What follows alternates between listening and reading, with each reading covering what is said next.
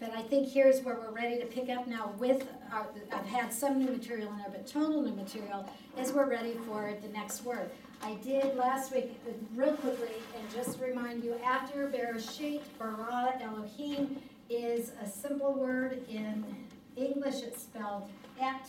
It really could have been spelled with an A, because that would be closer, because what it's saying is the A stands for the Aleph, which is the first letter in the Hebrew alphabet, and the T stands for the Tav, which is the last letter in the Hebrew Aleph Bet, and it would be like I saying everything from A to Z. Okay, there's nothing on either side of A or Z. A to Z covers the whole thing, and that word basically is saying, in the beginning God created everything. It's all in there. That's our fourth word. Y'all realize you've learned Hebrew? You can quote Hebrew now, you can say Hebrew, you can read Hebrew. You're coming right along. I give you all an A. I don't know about that. The next word, and I'm in Genesis 1 if you want to go there with me, because we are actually taking it right from the very beginning, and we go word by word, phrase by phrase. So we've gone now with, in the beginning God created, and now our phrase is the heavens and the earth. Okay? Now, if we look at it in the plural, I was going to have it up here. Okay, I've got to open up another one. While I'm opening it up, let me say it to you in the Hebrew. What we're going to see is that the Hebrew confirms it's plural. And why do I go back to the Hebrew? Because we want the original language as much as we can possibly do it. It's like when you have learned a language and you speak in that language, if you learn another language, unless you're a linguistic, you're going to lose in that second language. You don't have the depth, you don't have the command of all of the words. I've had a couple of dear friends in my life, Israeli. English was not their second language. One was brilliant, not that the other wasn't, but the one I'm thinking of right now was brilliant. Great command of English. I was very jealous of his Hebrew. He'd sit there in the same Bible class with me with his Bible in Hebrew only, where I'm trying to catch up with an interlinear. But every once in a while, even though he had a great command of the English language, he'd come up with a word he didn't know, or a concept he didn't understand. And if we could find a way to get it back into the Hebrew form, then it's like, oh, I get it. Okay, well, that's what I'm trying to bring you. Hebrew has many, oh, I get it moments in it when you get that full depth. So I hope it's blessing you like it does me. Hashmayim is a word for the heavens. So in the beginning, we do see God created the heavens, plural. This is referring to space, okay? It's not referring to God's abode, saying that God created his heaven. He's talking about the heavens in relation to our earth. It's the heavens above our earth, okay? It indicates it's the creation of our universe, not just our earth. There's more than just the earth that is in the heavens. We know that, planets and other galaxies and all of that. But as the question was asked earlier, when I was giving that description of all these galaxies and how big the heavens are, have I touched on God's heaven? Is God's heaven a galaxy in the middle of that? No. God's heaven is higher than that and greater than that. I have no idea. But in my mind, I have a feeling heaven is endless. A different dimension. Different dimension. And I think there's no borders. I don't think you can say, oh, I've gone all the way around the block. No. Even when you've been there a million years. I think it's freed from our dimensions. I was going to say dimensional, but that's the wrong word, our dimensions. Again, we have to always remind ourselves, we are finite, trying to understand the infinite, and we cannot get there. The brainiacs in your life, the brainiacs of this world, can't get there. God help me. Loretta. Yeah, because we're not going to worry about the borders. We're going to be so enchanted with God and his sun, the glow, the atmosphere. who's gonna think about if there's an end? There ain't no end. No, but I think we're gonna have fun exploring. That's it. I look forward to exploring. I wanna fly by some of what I've seen from the Hubble telescope. I wanna see some of those up close and personal. I hope God has some way of showing us his creation story, because I wanna see that. So you mean we're gonna have field trips? Yes, there you go, have field trips, and we gotta put that word in quotes, don't we? You said there's more than one galaxy?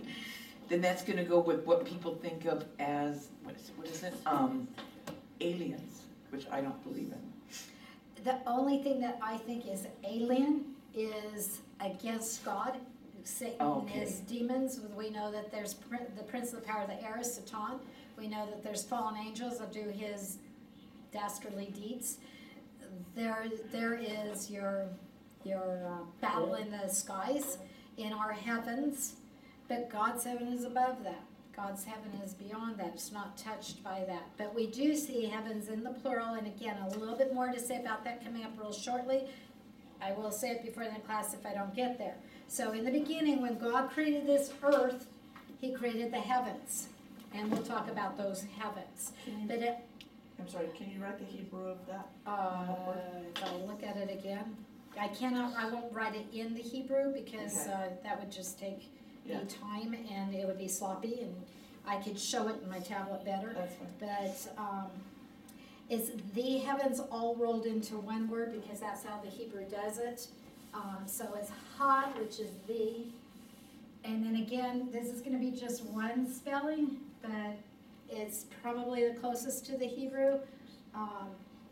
Some will do it with an H in there, Shamayim. Okay, that's not maybe the closest, but that's close. Yeah, that's close to, this one left the H out, but you hear it, you hear the sh sound. So, because it's the letter shin, and there's a letter sin, and that doesn't mean sin like we sin, but it gives the S sound. The same way our C can be a S or a K. They have two. For S sound, one that's a S sound and one that's a sh sound, and this is a sh sound. So I put it in there because to me that's a little more what'll help you see it. So in the beginning, Bereshit bara Elohim et ha Shemayim.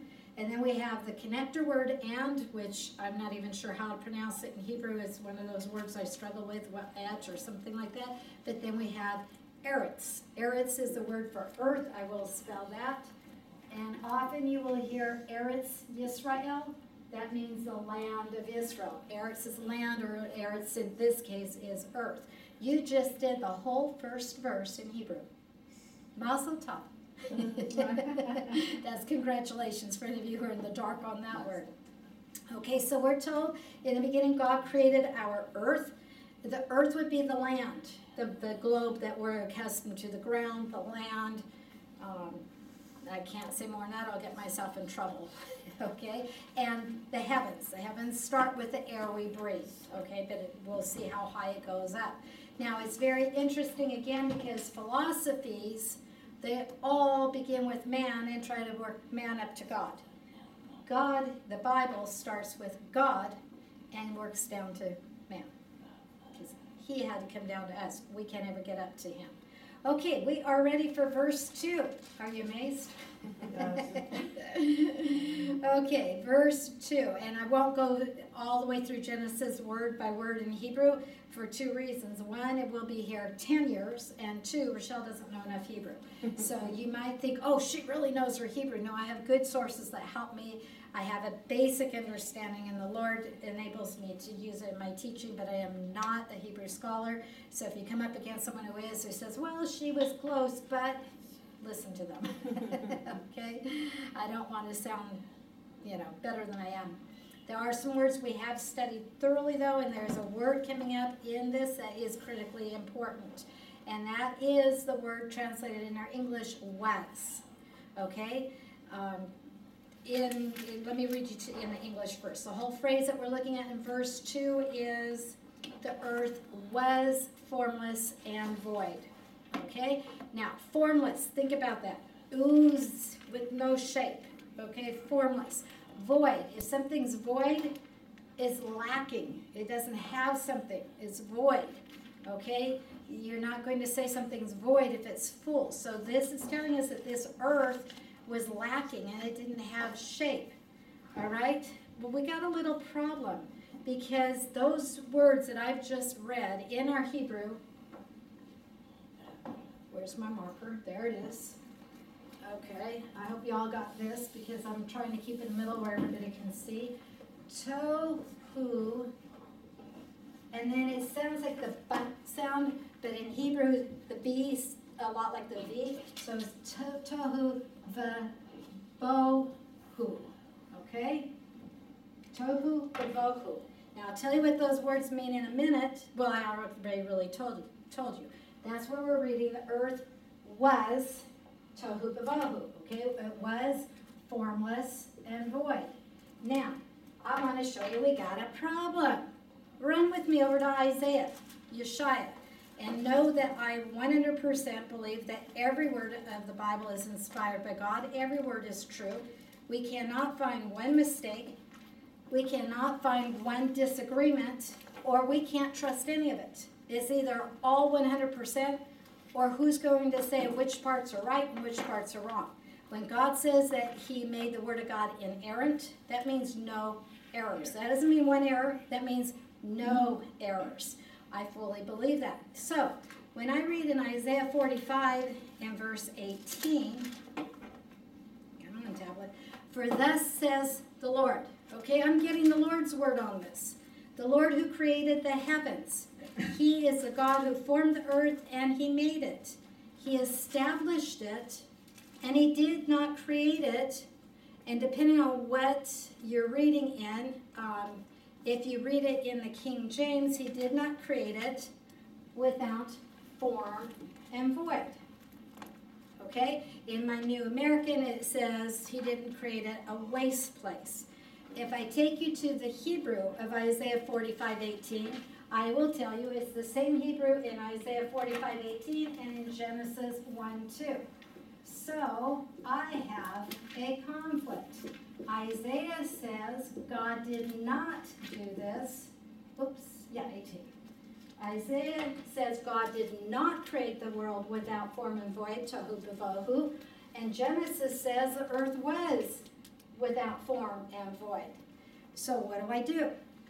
I go back to the original language. And when I go back to the original language, I go to that word was, okay?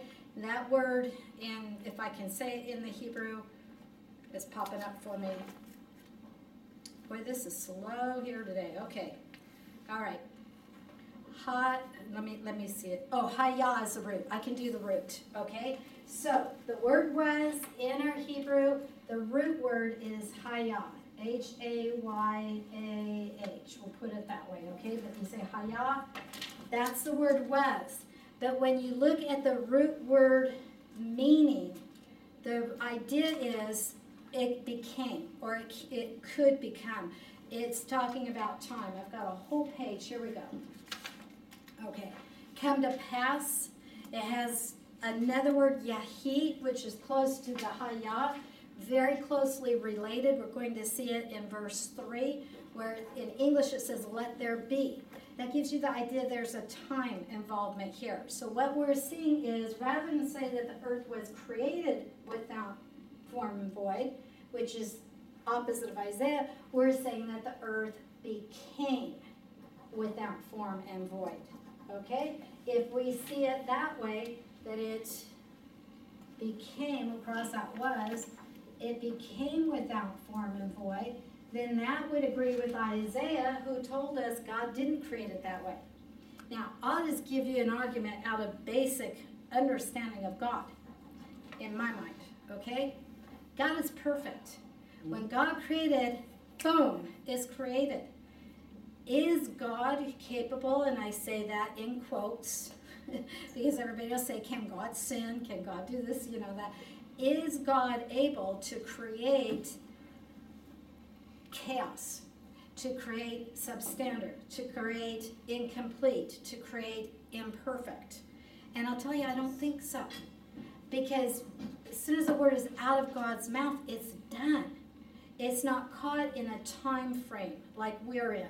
And here's where, again, slip off of your understanding in your human realm, because we don't understand the concept of no time. We can't catch that really and understand it. Everything has a beginning and has an end. When we're told God always was and God always will be, we say, okay, I'll take that by faith. When we're told we will be forever, we take it by faith, because there's nothing we can point to in this world that's forever. Everything in this world is crumbling. Everything is under, we know, the curse. So I don't think that God could create that way, because it's an imperfect, it's a substandard. It doesn't relate. But I'll give you other proofs as we go along also, because if this is true, and by the way, tohu, if you want it from the Hebrew, tohu means formlessness, confusion, nothingness, void. That's why they translated void. Bohu or vohu means emptiness, desolation. Okay? All of that is the idea behind the Hebrew words. Now, if it's true that the earth became without form and void, we should see evidence of that somewhere. We should be told something. It should be somewhere in Scripture. I'm not looking to outside sources. I can look at outside sources to prove the Word of God, but I'm going to start with the Word of God first, okay? Now, and by the way, whether you like it or not, they love to give a name to this. They say that between verse 1 and verse 2 was a gap of time. So if you hear someone say this is the gap theory, yes, it's the gap theory. But as soon as I say that, let me open your minds to the fact that there are different definitions of the gap theory, or different points under it. We're not going to go into all those different points. Some say that all of the time periods could fit in Genesis 1, 2, and they believe it according to the gap theory, and some say the gap theory doesn't have to have that. So what I'm trying to say is I'm giving you a synopsis. I'm not giving you every detail of the gap theory. But the gap theory is saying that there's this time element that we've missed in our English that's there in our Hebrew. Let's see if there's proof somewhere else, okay? Question. Verse 1, what did God create? Test question. The heavens and the earth. Yay, I love it. Y'all did it together. The heavens and the earth, okay?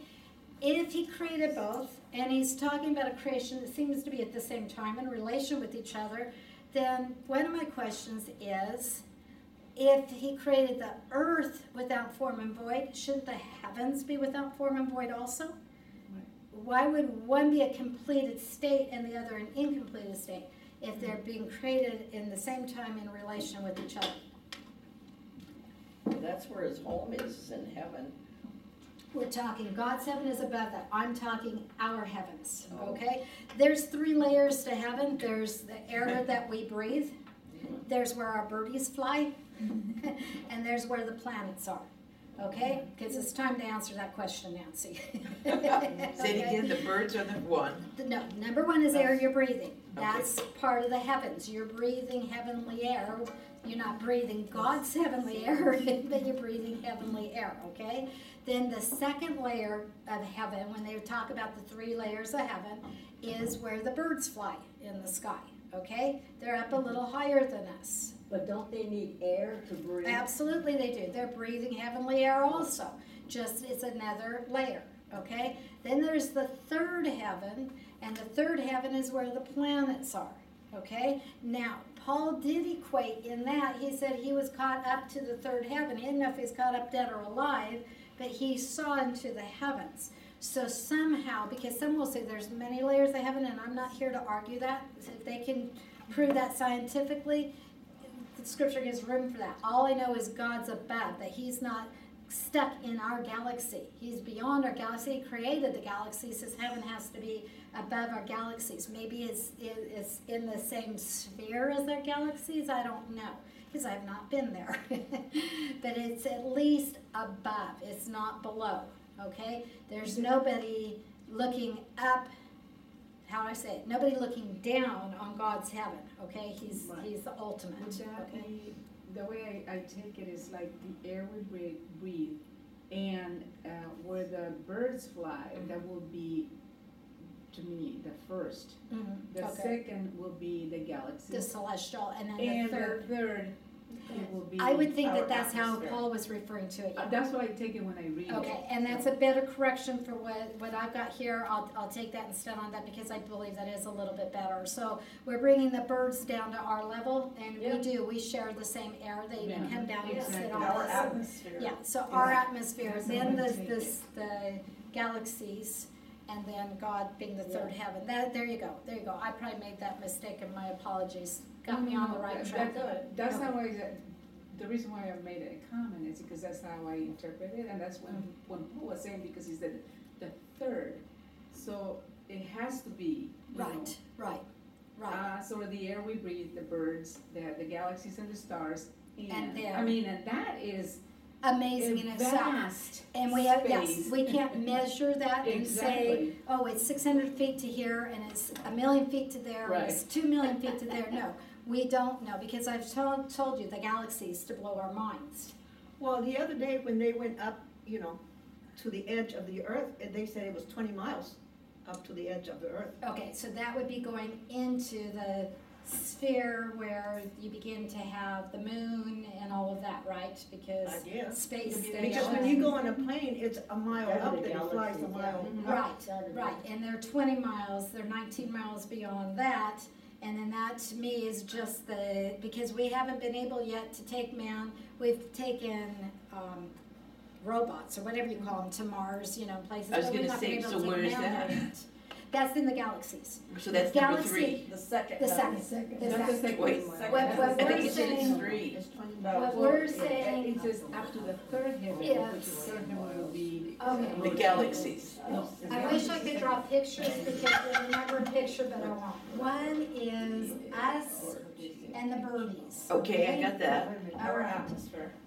That's our atmosphere, okay? We're talking the atmosphere, what we breathe, okay?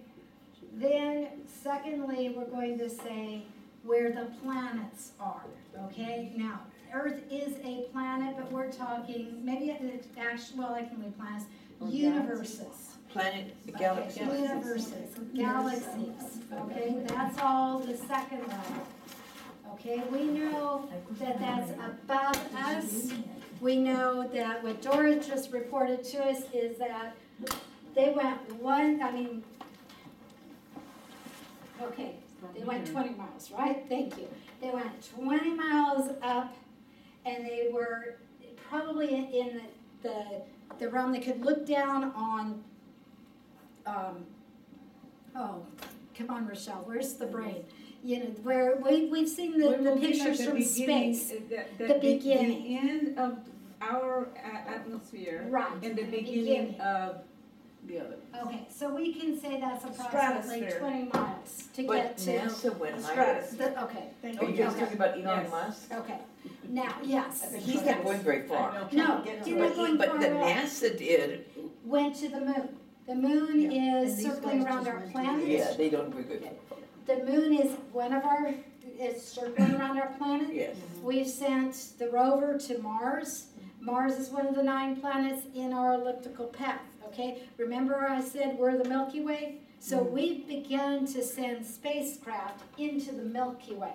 That's this second level. But we've not begun to get to the galaxy that's 38.7 million light years away from Earth. They've got pictures from like Hubble and that sort of thing that goes way out there. I'll show you a video. I'll get Roger to hook it up next time. Get here on time. It's an 11-minute video, 9-minute video, sorry. When it gets to the 8th, almost the 9th minute in it, that's where if you don't just lose it and wow, God, you are amazing and awesome, then you're not lying. I have shown it, but people like Julie haven't seen it, Nancy hasn't seen it, and you'll love seeing it again. It's gorgeous. video is Oh, this? wow. I don't have it with me today. I can get it to you earlier, or I can show it to you. We'll show it on the screen next week. And Zoom people, I'll have the address for you so you all can watch it on your equipment at home at the same time we're watching it here. But it's amazing, and that's way out there, and it's what God's created. But that's still in the stars. Here's your stars, your galaxies, your universe, all of that. Nobody, I don't care how long they try and how well they do, nobody's going to be able to get in a rocket or a spaceship or a who whatsoever and get all the way to the third heaven. The third heaven is God's abode. Yeah, Okay? there's no way. The only way to enter into heaven is to shed the earthly body and to have your salvation in the shed blood of Yeshua Jesus. Then, when you leave this earthly body, you will go into the third heaven, God's abode. So, the question being asked earlier, do you get higher in the heavens the more spiritual you are? No. Now I see why he's a bird. No. Do you get more reward or less reward in heaven on the basis of what you did for the Lord? Of course. Just the same way as we do here on this earth. You know, when you were a teacher, when you were a parent, and you rewarded or took away a reward from a child, the same way, okay? But hear this clearly. When you're in heaven, notice you're in heaven getting your rewards. You're already in heaven. Okay, that means that you don't lose your salvation. You don't get kicked out of heaven and told, oops, you don't belong here, you've got to go the other way. You lose reward. You don't get some of the jewels and the crowns and who knows what else God has for us. But you're in heaven. Nobody gets into heaven by accident. Oops, you don't belong. Wouldn't that be funny? No, it wouldn't be The funny. way you said it, you didn't see the way you looked.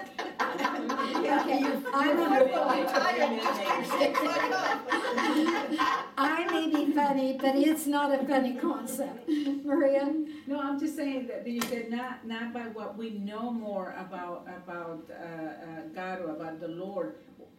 I mean about the scriptures, but it will actually Enhance. right, and it will Yes. for us to be it will be more desirable for us. Yes, yes. John Corson, I give credit where credit's due. He's pastor of Applegate Fellowship in Oregon. He goes all over preaching, and yes, I like him too, okay? I think he's got a little insight.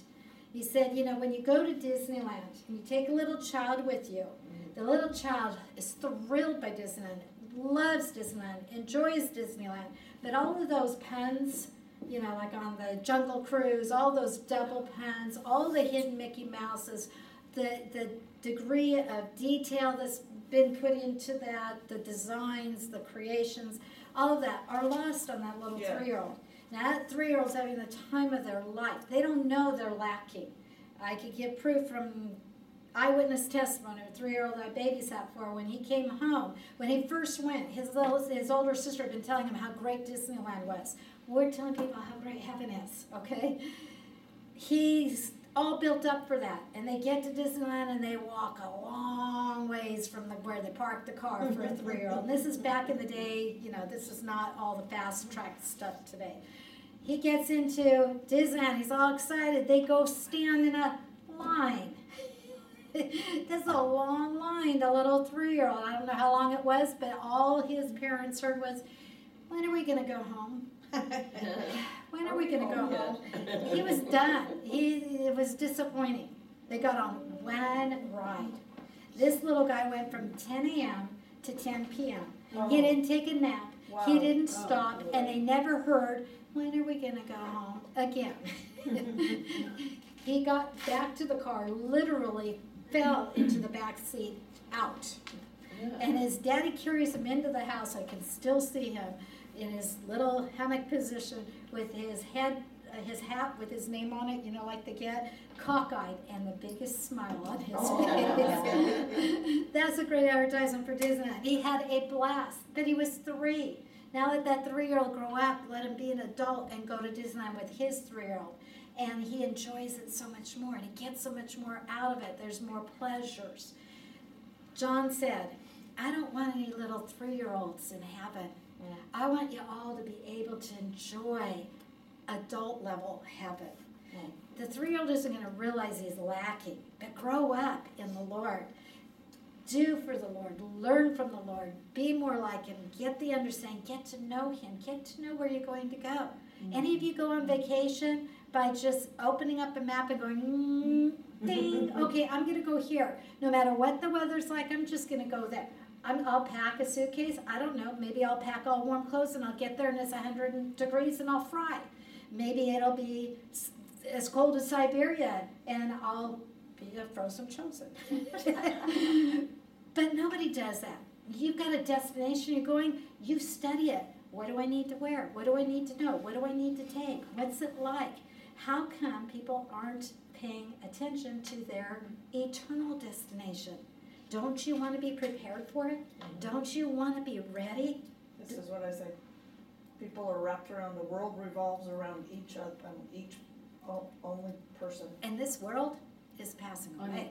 On itself. Yeah, and on itself, yes. Okay, back on track. Yes, Ann. Unmute yourself. I was thinking, you mentioned different dimensions, and I was thinking that maybe would it be possible that the heaven where our Lord resides is a dimension that could be thought of more as spirit, because everyone who will be there has in their heart the Spirit of God, and that would be our unity. And one reason why those who don't know the Lord can't be there is that there's no identity, there's no residence to be part of. I hear you, and it's validity to some degree, but even the unsaved have spirit in them. And that spirit will go into the eternal abyss apart from.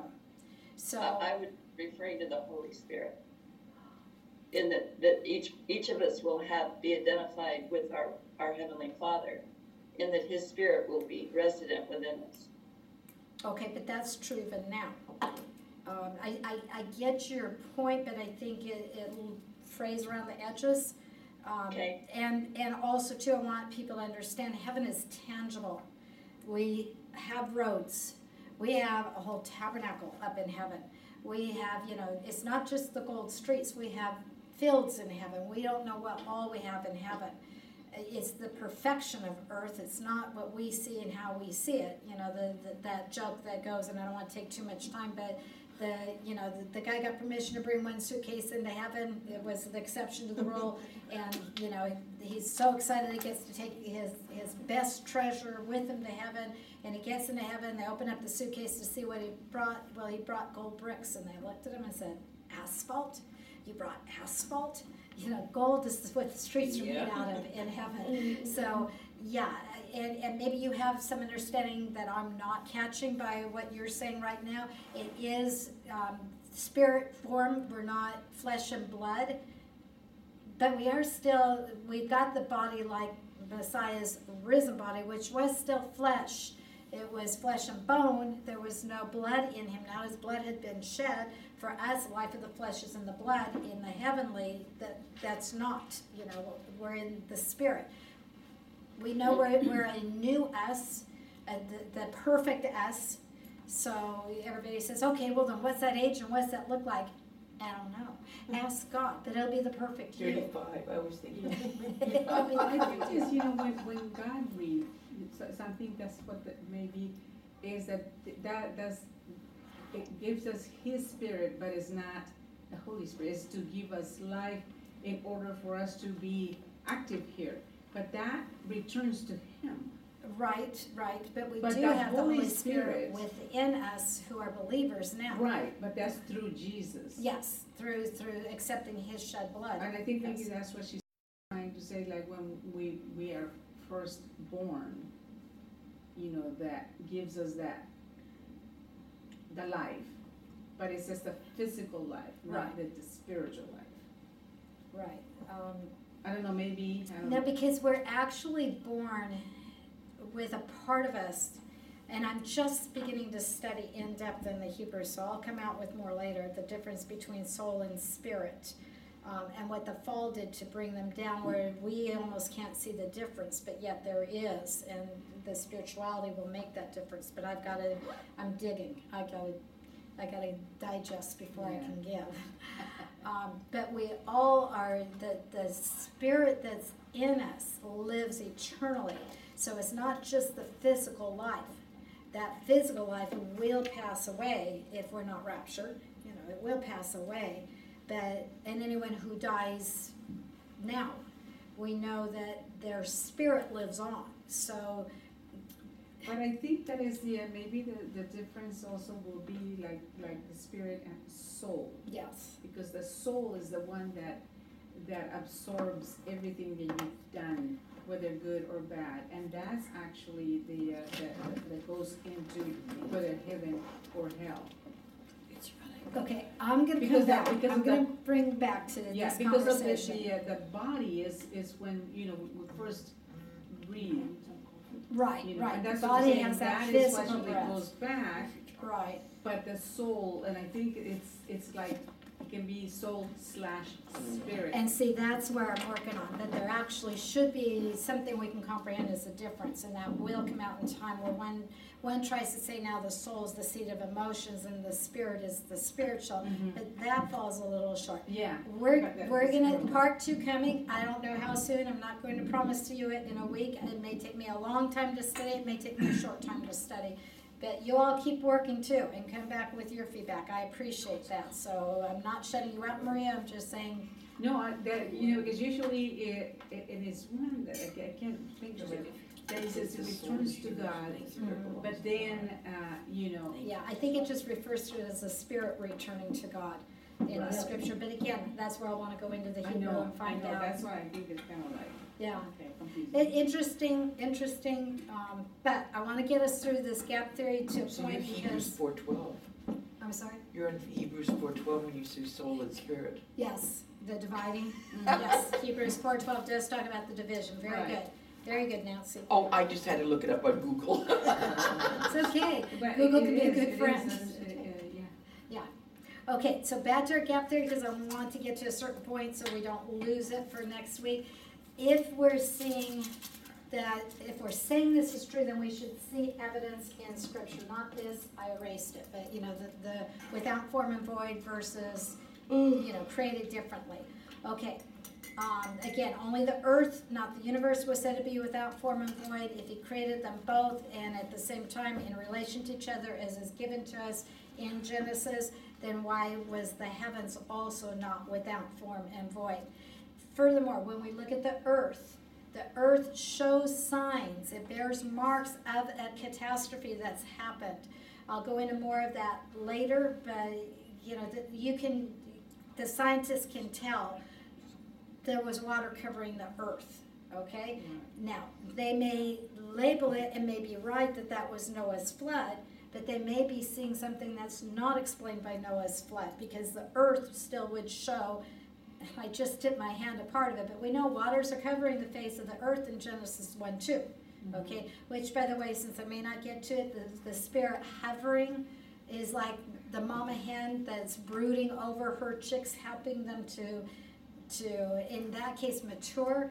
I'm not going to say that the Spirit's helping the earth to mature, but he's bringing out of what has become without form and void, he's bringing form and what's opposite of void? He's bringing form to it that we read of in the restoration, really, of the earth, okay? I'll go into that again when we really get going on that, but just a synopsis today to complete that thought. But our earth does show that there's been some sort of a major catastrophe. Right. The Hebrew expression is used to describe a condition that's produced by divine judgment. Now, we get that by 2 other texts that use these words, tohu bavohu, okay? Isaiah 34:11. So go with me to Isaiah 34 and verse 11. Excuse me. And in Isaiah 34:11, we read, The pelican and hedgehog will possess it. Owl and raven will dwell in it. He will stretch over it the line of desolation and the plumb line of emptiness. Okay, that emptiness, that devastation there, some translations may call it confusion. I think that's the word used in the King James. That's actually bohu bavohu. So it's talking about that there's a judgment that's going to happen, that's going to bring an emptiness, it's going to bring a chaos, it's going to bring a void. And in Isaiah 34, it's talking, I think I'm looking up at verse 1, if that's where it tells it. It's not, but when you're in context, we know that it's referring probably to what is called Babylon, that there's going to be a judgment come on Babylon that will leave it devastated, okay? And that's verse 1, right, in 34. And it 34:11 is Yeah. what I read. And on that, Yes, it says God's wrath against nations. against nations, so it even goes beyond Babylon, yes. Exactly. Yeah, okay, but it's God's wrath, did you catch that? God's wrath on the nations brings about tohu bavohu, okay? So maybe there's been God's wrath on this earth that brought it into tohu bavohu. That's what I'm trying to point out. Look at Jeremiah, the very next book, chapter 4 and verse 23. Jeremiah 4 and verse 23. And in 4:23 we read, I looked on the earth, and behold, it was formless and void. To the heavens they had no light. Okay, now again, either we're contradicting from Genesis, or we know that this is talking about a judgment that, in this case, is going to come on this earth, that is going to devastate this earth, where it will be formless and void, and it will have no light. If you remember Revelation, we talk about the heavens falling, the planets falling, the stars falling. We know that the moon turns to blood. We know that there's a period of darkness on the face of the earth. What is Revelation dealing with? The judgment of God on sinful earth. So again, we see when these words are used, and in the original, again in King James, not the original, but in King James, King James, it says, I beheld the earth, and lo, it was without form and void, and it goes on. It's the same words, tohu bavohu, and again, it's talking about a time of God's judgment. So, if the other two times, only 4 times three times, in Scripture that we read tohu bavohu, if the other 2 times are talking about divine judgment, it makes it likely that the third time, which is actually the first time in Genesis, is talking about there's been a judgment. Okay? So, yes, Dora. Is there a judgment before everything started? That's what we're saying. Because it's telling us in the beginning. It's taking us back to the beginning. And it's saying that in the beginning, God created everything. Then it became tohu bavohu. So that a judgment came. And then we step into the judgment that brought chaos, void, formlessness on the face of this earth, is now being moved on by the Spirit of God, who in essence really is restoring the earth to a shape. That is a shape we recognize, because as we go through the rest of Genesis, it gives us the creation of all that we're familiar with.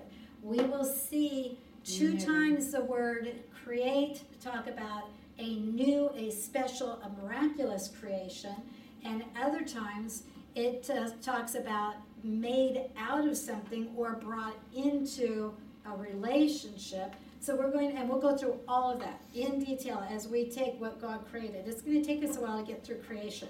God did it in 6 days. We're going to take more than 6 days. More than 6 classes. So we haven't gotten to the place where God kicks Satan out. No, that's No, that was my that next is question. on chapter 3. I'm Okay, thinking that's one of the judgments. Because, yes, Satan because was it thrown said, out and the other one was Adam and Eve. okay. it said that it was paved with gold and all this stuff, and all of a sudden, it's all in. not Okay. out. You are absolutely 100% on the right track. But not there But yet. I'm not there yet. Well, actually, we are right there. We're staring at it. We've got to see how it fits in. But I would change one word, because when you say that he was thrown out, people immediately are going to think about the time Satan was cast out of heaven. And we're not talking about a cast out of heaven bringing chaos on the earth. We're talking about what happened on the earth. It may be at the same time, it may be a different time. We'll look at that, but you're absolutely on the right track. And I give you an A, because it shows me that you've begun to retain what we have seen before. What we have to remember is when we look at our book called the Bible, we can't look at it like a normal book that you read that has chapter 1 to chapter, let's just say 66, because there's 66 books, okay? And every single book is in order. That chapter 1 happened before 2, before 3, before 4. That's the normal. You know, that's how our stories go. But in our Bible, you have Job in the middle of what you call the Old Testament, and Job lived probably close to the very same time as Abraham, maybe just slightly ahead of him in birth. So you have to realize what he's writing in Job and what he talks about happening didn't happen after all the way down. You've gotten past Moses, and you've gotten past, you know, even around, I don't know if it goes as far as King David. But anyway. But Job was the first book, actually. It should have been. It really should've should have been. Yeah. Yes, except for the fact that Genesis has got to tell us how it all got started. Right, yeah. But we have to take these things and we have to bring them in. I'm reading right now through the chronological Bible that takes the Bible and it splits everything in where it belongs according to their knowledge, to the best of their ability. And it's very interesting to see it in that way. So I started with creation, and the next thing I know is I'm reading through the entire book of Job. I haven't made it past that yet. That's how not far I am. But we have to realize that. So when we're looking at this and we're saying there's a time gap, I keep forgetting it's not there, a time gap between verses 1 and 2, we go looking elsewhere in Scripture, but it doesn't mean it didn't happen till way down there. We read about it in Isaiah's book because God gave Isaiah, the prophet, who's speaking prophetically, who's speaking by the Holy Spirit coming on him, words that help us go back and understand back here. The same way, there's also words that tell us what's coming in the future. We know that Daniel's prophecy has not been fulfilled. It's been begun, but it's not been completed. There's a whole gap in between there. So we have to bring it all in. And when we bring it in, then we see that, yes, and I'm totally out of time to do it today. It's where we'll start next week, probably without a review, except for the fact of exactly what we're on right now. But we're going to look at it. If you want to read it ahead of time, read Isaiah 14, 12 to 17. It's on your cross-references. And read Ezekiel 28, 12 to 18. We are going to see. Say this, you said it so fast. Say it again. Okay, it's on your cross-references. Those of you who have cross-references, you don't need this. Those of you who do need it, Isaiah 14, 12 to 17. Okay? 14. Isaiah 14, 12 to 17. And then you want to read Ezekiel 28, 12 to 18. Now, I'm not going to tell you you're going to understand every line. I'm not going to tell you when we're done studying that we understand every line, but I think we're going to get the gist of it and the understanding of it, and we're going to see that these two sections of Scripture are speaking to something that happened. That something that happened that resulted in a judgment could very well be the answer to what happened between Genesis 1:1 and 1:2. Okay? Make it I lost you. Yeah, something already happened. I That was see good. the wheels turning, but there's no chain on there. Read what? Read these. Read those two, okay. Yeah, but don't worry if you don't fully understand. Okay, even when we're done. Honestly, there's phrases in there I'm struggling with. I'm asking for the Holy Spirit to give me understanding. We may not get understanding for every word, but we can get the overall idea. The same way that in your math class, you were introduced to a new concept. And the first day, you're like, okay, I get that a little bit. But as you go on and you get better in your math, oh, I get that now. I understand that now. So that as adults, we don't struggle with addition and subtraction, but a first grader does, okay? We are like that in Scripture. We can get the idea and begin to work with addition and subtraction, but later we're going to realize how valuable that is in multiplication and division. We may not get everything because Scripture's beyond us, but we can get enough understanding, no, we're on that right track. we have the Holy Spirit within us to help us understand. So we will look at those scriptures, we'll read over them. I'm not going to take and just dissect every line, every phrase, but we'll get the overall and we'll see. You want to ask yourself, who's it talking about? Okay? What happened? And obviously, you've got already for me when I think it happened. All right?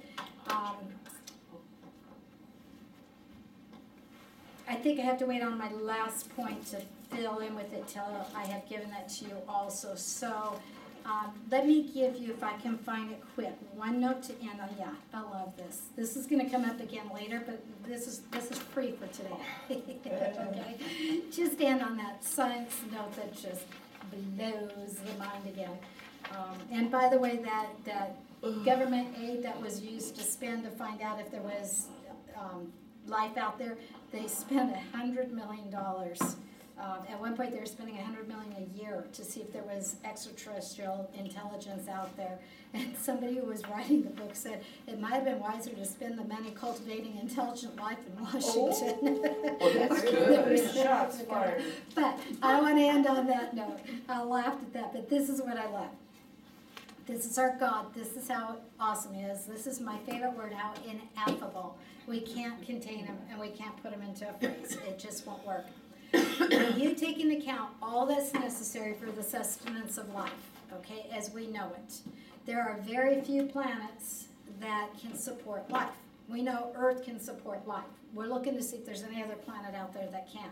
We have to take into account factors such as our galaxy, the star location, the stars in relation to the Earth. We've already talked about that. Too close, what would happen? Too far away, what would happen? Remember, the sun is a star.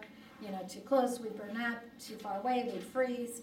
Okay, the star age, the star mass, the star color, the distance from stars, the axis tilt, how much we're tilted, the rotation period, the surface of gravity. We touched on gravity today and how important it is, the tidal force, the magnetic field, the oxygen quantity in atmosphere. You ever notice that we don't worry, am I going to have enough air to breathe today? Do you wake up in a panic and say, oh God, give me enough air around me to breathe today? We take that for granted, but there has to be that right balance. We know it has to be carbon dioxide and carbon monoxide, breathing in, breathing out. We know that interchange, okay? The atmospheric pressure, that's why our astronauts have to wear suits. They can't just go into outer space like I am, okay? There's 20 other important factors. I've just named a few. There's 20 more important factors like that. Now, the probability of all 33 occurrences happening on any one planet, all these 33 things that are necessary for life as we know it, is 1 in 10 to the 42nd power. You know what that means? Drop 42 zeros after that 10. And that's the chance of all 33 of those occurrences interacting, the probability of them happening on any one planet to sustain life. Now, here's the kicker. The total number of possible planets in the universe that we know at this point is 10 to the 22nd power. That means you can take every planet that's been discovered out there, all the planets that we know that are there, and we run out of planets before we get one where all 33 occurrences have come together to give us life. That's how come I keep telling everybody that keeps saying about the global warming and stuff like that. You think God didn't know that this was happening and He didn't give us enough of everything? And if evolution is right and everything is improving, then why do the scientists tell us that we are on a countdown clock? That in time our sun will burn out. And oh, don't worry, because that's 4 to 5 million years off, so it's not going to happen to you. It would happen to your great, progeny down the line.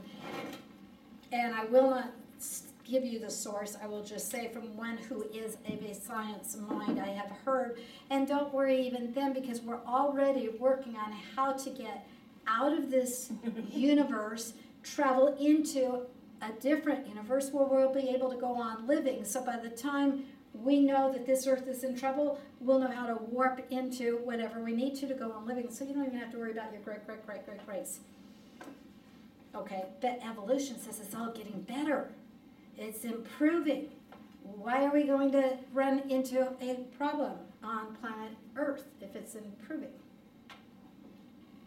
But I remember when I was young, really young, and they were talking when you would run out of land to build houses. That's not happened. So there's always something. And they'll run out of food, but if this world was right and there was no greed and no selfishness and we worked together, we could feed the entire world. Sadly, we don't do that. But I take you back again and I close on this note. The 33 occurrences that all came together, we read about right here. Because God created it inhabitable to put man there. That's also why God did create man on day one. Because he's creating what man's going to live in, or recreating, or restoring, or however we need to put it. Some we'll see original creation, some we will see restoration. But that is an awesome, amazing God. And they'll waste every cent spending it trying to find life somewhere else.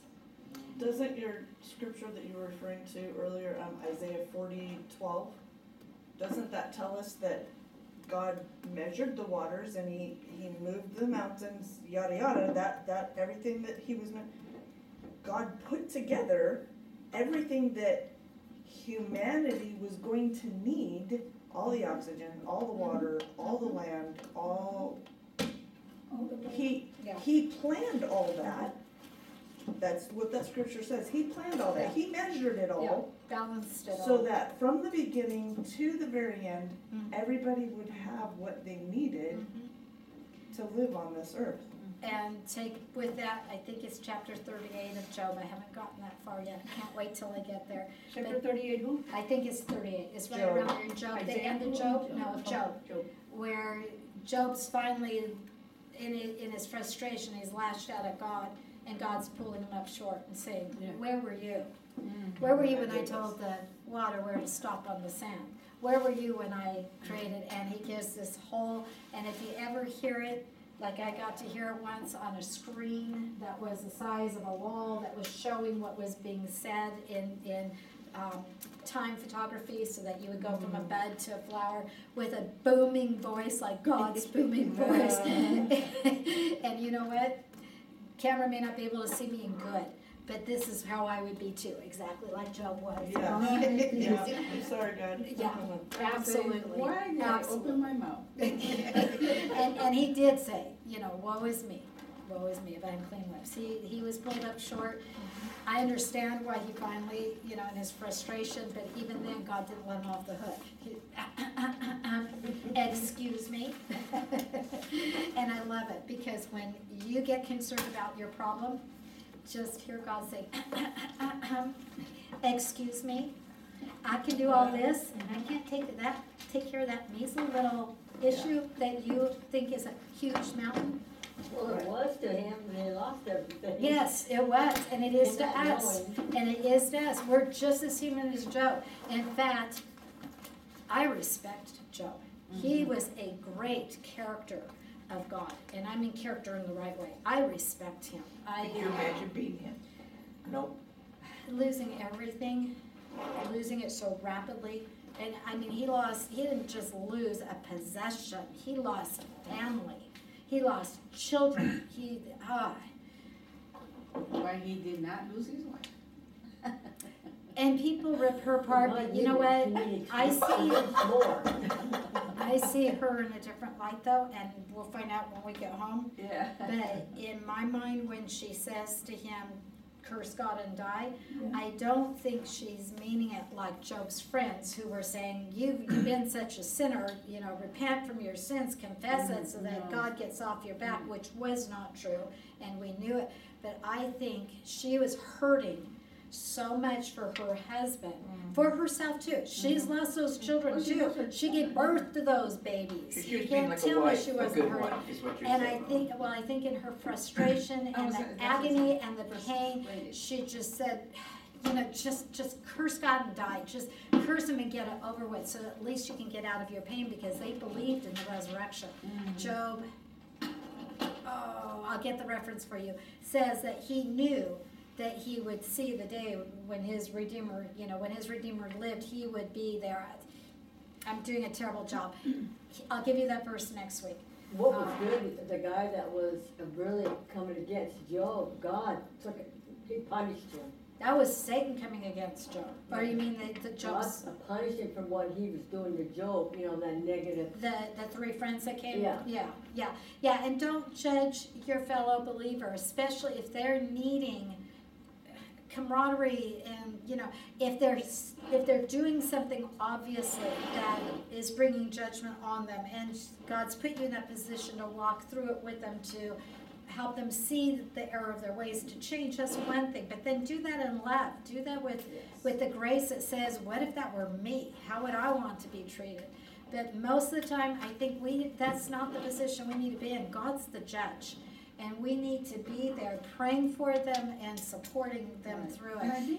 And I really think she just was at her wit's end, and she was just hurting so bad too. It was, let's just get it over with. And I think also we can see Job a representation of Christ, Oh, absolutely. Because of him, and God says, I will not punish you, the three, because of him. When anybody wants to say God put too much on them, or anything like that, if you haven't suffered to the degree that Jesus did, close your mouth, zip your lips, sit down, and take a lesson, and go to Hebrews 11 and go through that chapter of faith. And every time I want to say life is bad, I need to go read Hebrews 11. And you've been trying to get a word in edgewise. Unmute yourself. We're long past. I tried to quit early today, guys. I really did. And I do have to get down to the church office. Say real quick that I join you in respecting Job, because I don't know of many people, most definitely including myself, where the Lord would say to the adversary, have you considered my servant? Oh, this is true too. He obviously was upstanding, and God knew he could withstand the trial he was in. God may stretch you. It may be, the growing, and sometimes there are growing pains, but he does know your limits, and he won't. God does. Who was that, Ann? I have Ann in Zoom, and I have Ann in person. Oh, okay. It's Ann on Zoom. Yeah, poor Ann in person, sorry. But yes, good point, is he was exemplary. And if you are exemplary, it doesn't mean that life is perfect. To the contrary, usually the exemplary lives are the lives that have gone through the deeper trials. But the Lord promises he's with us every step of the way. Job didn't even have scripture to open up like we do. We have it right there when we need encouragement to read and to look. I just told you, go to Hebrews 11, read Job 38 or 39, wherever that is, He didn't even have that. And, and Paul himself said that he had lost one, and he said God spared him the loss of another, because it would have been more than he could handle. Job lost all his kids in one blow. I've heard all his servants, but each one. and the servants probably were close to him too. They probably, there was a relationship there. I've heard wonderful testimonies of people who've lost all their family members in a car accident or something, and how it devastated them for a time, but the Lord brought them through. Yeah, wow. But this God, who is so creative, is also, the one who takes care of all creation, keeps it all in order, all that we're talking about, that magnificent God. Do you know he knows when a little sparrow falls? And do you know who feeds and tends the baby sparrows? God. But love. Yes, Roger. Matthew Job. 6. 1925. Job 19:25. My Redeemer liveth. Is that? Yep. Yeah. Thank you. So we get that this week. Thank you, Roger. Job 19 and verse 25. And I know as soon as I start it, I'll be able to say it, but I get that brain freeze. As for me, I know that my Redeemer, notice Redeemer, my Redeemer lives, and at the last he will take his stand on the earth. When does he take his stand on the earth? Revelation 19, he's taking his stand, and 20, he's setting up his kingdom. Job, at the very beginning of the human time chain, is looking all the way 6,000 years. It's pretty good eyesight there in 2020. But he knew it, and yes, he stood on his faith. What an example to all of us. I would love to say, God, let me have that kind of tenacity in you, that kind of depth in you spiritually. But honestly, Lord, I don't want to go through what he went through. I was already thinking that same Yeah. thing. Yeah. Yeah. So, but our God who loves us so made us and knows us. He knows us. We get to know ourselves all our life. Do you realize that? You are trying to find out who you are all your life. Oh, I like this. Oh, I don't like that. Oh, I do this. Oh, I don't do that. And we're changing constantly. So we're always trying to get to know us. And the Lord says, I formed you. I made you. I know you. I know your needs. He knows everything about us. He knows the number of hairs on our head. I don't know that number.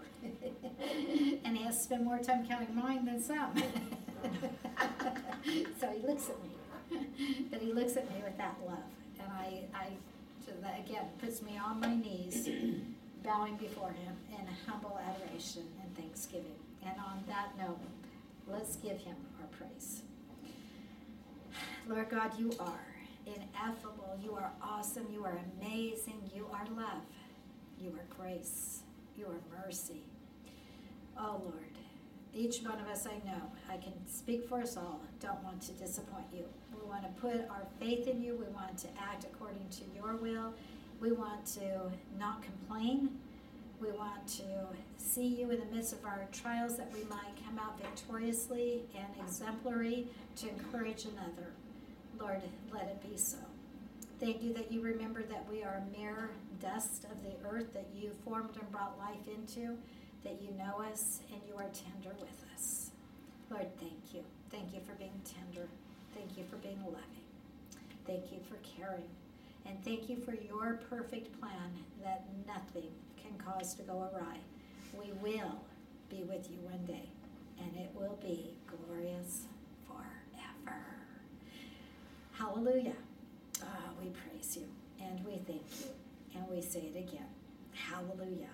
In your name, Yeshua Jesus, our Redeemer, our Savior. Amen. Amen. What a God. What?